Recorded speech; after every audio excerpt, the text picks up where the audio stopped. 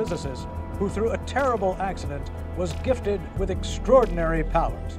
Thank you. Dr. Manhattan, as you know, the Doomsday Clock is a symbolic clock face analogizing humankind's proximity to extinction. I would only agree that a symbolic clock is as nourishing to the intellect as a photograph of oxygen to a drowning man. So many claim that you are in fact a god, given that you see the past and the future simultaneously. I can only see my own. Do you remember a man named Wally Weaver? We were both physicists together at the Gila Flats research base. He died of cancer. You're suggesting I was the cause. What about Janie Slater? You think it makes a difference to her? Janie.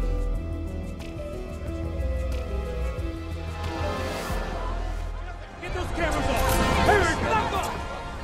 I said, leave me alone! They claim their labors are to build a heaven, yet their heaven is populated with horrors. It's too late. Always has been. Always will be. Hey guys, what's happening? Niyat here with Film Comics Explained. And as requested, today we're exploring Dr. Manhattan.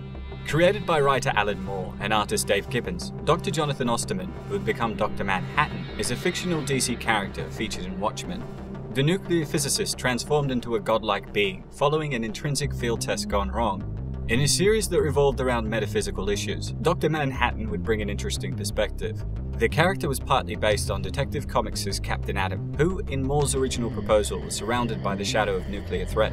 However, the writer found that he could do more with Manhattan as a supreme superhero than he could ever do with Captain Atom. With that, in constructing the new character, Moore began to delve into philosophy, nuclear physics, and quantum mechanics. The writer believed that a character living in a quantum universe would not perceive time from a linear perspective, which would influence his perception of life and human affairs. Wanting to avoid a completely emotionless character, Moore sought for Dr. Manhattan to retain human characteristics that diminished as his understanding of the universe expanded. In this video, I'm going to do my best to explain Dr. Manhattan's history, powers and abilities, and his unique philosophy and outlook on the universe that motivates his actions. They are shaping me into something gaudy. Something lethal.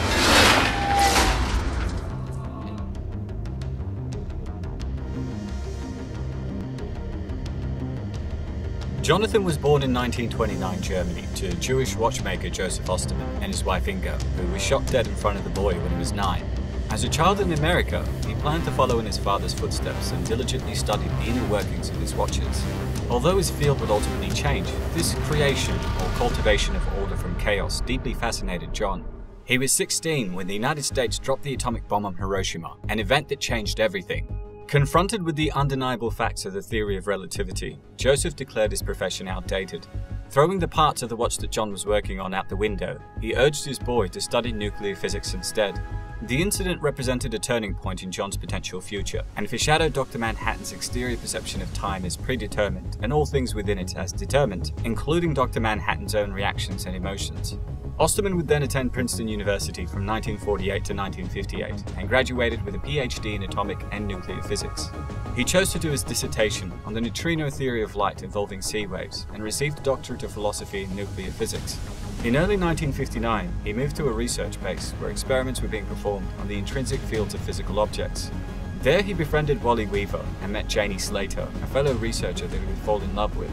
In August 1959, shortly after his 30th birthday, John planned to give Janie the watch he repaired for her, only to discover that he'd left it in his lab coat. When he went inside the chamber to retrieve it, the automatic door closed and locked him in.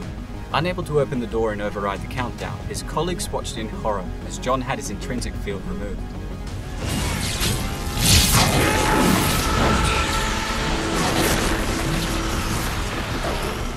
Bathed in radiant connective energy, he was molecularly disassembled and officially declared dead soon after. But John refused to die. Over the following months, his consciousness started to regain material form. This began with a disembodied nervous system, a circulatory system, and later a partially muscled skeleton lasting a few seconds.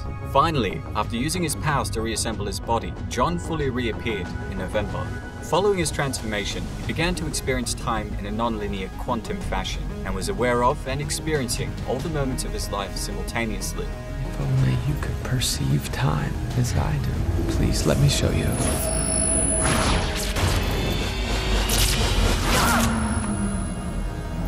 Your mind goes to dark places and you wonder why I keep the worst from you. He was not omniscient, as he remained reliant on his intellect and sensory input to reach a conclusion, but his range of sensory data had been extended exponentially. This was in proportion to a lessening of his emotional capacities, which often led him to arrive at conclusions that greatly differed from those around him. He had increasing difficulty acting in what regular people considered the present moment, leading to many accusations and even public perception that he did not care about humanity. His lack of sentiment, however, was more a matter of radically altered priorities, owing to a colossal, unbridgeable gap of perception between him and the rest of mankind. Miracles, by their definition, are meaningless. Oh, God, John! Only what can happen does Just happen. stop! You're bullshit! Becoming a pawn of the United States government, he was given the code name Dr. Manhattan, a reference to the Manhattan Project that developed the atomic bomb, no doubt meant to scare America's enemies. He begrudgingly accepted a costume, but refused to use the atomic symbol they gave him, instead choosing a representation of the hydrogen atom. Declaring the simplicity of an atomic nucleus with a single electron in orbit was something that kindled his respect, he discarded the headpiece and etched the symbol on his forehead. If I'm to have a symbol, it shall be one I respect. Since he worked for the US government, Manhattan was actually exempt from legislation that outlawed costumed heroes, but chose to spend much of his time conducting research instead. He is single-handedly responsible for the shift to electric-powered vehicles, and Ozymandias credits him as the cause for the huge leap forward in a myriad of science and technology sectors. As a result, the technology of the alternate 1985 Watchmen universe is far more advanced than the main DC universe. It goes without saying, then, that Manhattan's presence tipped the balance of the Cold War in the favor of the West, that instead of creating peace as everyone had hoped, US foreign policy became more aggressively militaristic. At President Richard Nixon's request, he secured an American victory in the losing Vietnam War. The enemy willingly agreed to surrender in front of what they considered God. You know, if we lost here in Vietnam, I think it might have driven us crazy. You know, as a country. This subsequently allowed Nixon to repeal the 22nd Amendment and serve as president for 5 terms. Rather than solve world tension, his very existence exacerbated everything, leading to a countdown to a potential nuclear war. And it's no wonder, in the eyes of America's enemies, and even some Americans, his range of godlike powers and abilities made him a possible threat for which there was no deterrent. See, at the time, I was misquoted. I never said the Superman exists and he is American. What I said was, God exists and he is American.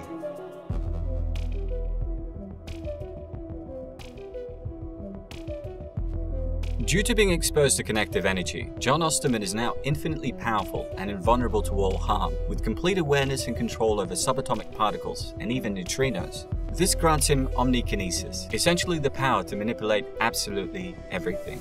As a result, he doesn't need air, food, water, or sleep, and is immortal. Although Ozymandias is the second most dangerous person in the Watchmen universe, as John noted, The world's smartest man poses no more threat to me than does its smartest termite. Due to his training as a watchmaker, he's mastered the power of molecular reconstruction, and with great molecular reconstruction comes great molecular disintegration. I said, leave me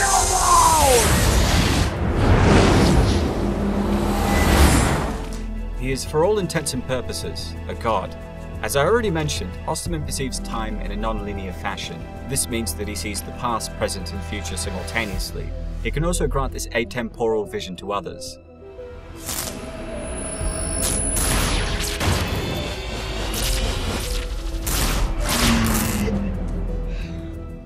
While originally limited to only his perception of time, he later learned to view the timelines of others, as well as timelines that were erased or altered. This power can be blocked by tachyons though, which are hypothetical particles that always travel faster than the speed of light, restricting his atemporal vision from probing too far past a certain point. My future is blocked by some kind of temporal interference. I cannot see it clearly. Caused by what? In all likelihood, nuclear holocaust. Amazingly, his power of biofission enables him to split and replicate himself and divide his quantum consciousness among the other separate physical forms. He can then bring his sentient copies back into his body without any adverse side effects. He has the power of telekinesis, electrokinesis, thermokinesis, and even photokinesis, granting him the ability to manipulate objects with his mind, generate sparks of electrical energy and heat, and shift the color frequencies of light to make himself appear as he wishes to others around him. Forgive me, girl.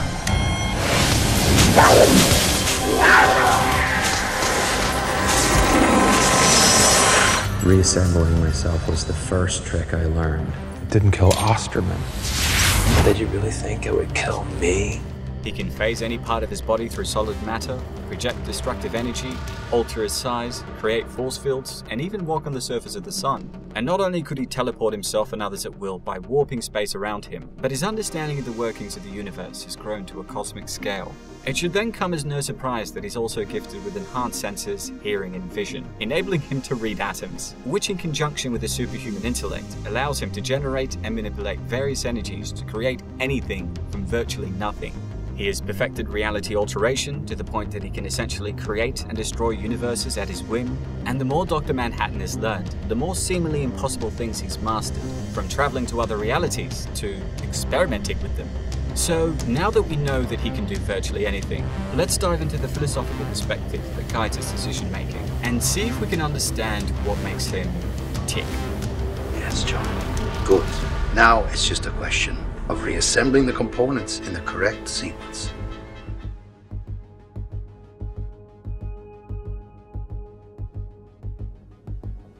The thing about Manhattan is that he doesn't appear to embody much of an ethical system because morality doesn't affect him. You have to stop this. Everyone will die.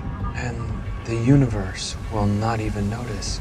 He's referring to himself as a universe here, by the way. He even stated, a live body and dead body contain the same number of particles. Structurally, there's no discernible difference. Life and death are unquantifiable abstracts. Why should I be concerned? Why would I save a world I no longer have any stake in? My red world here, now, means more to me than your blue one.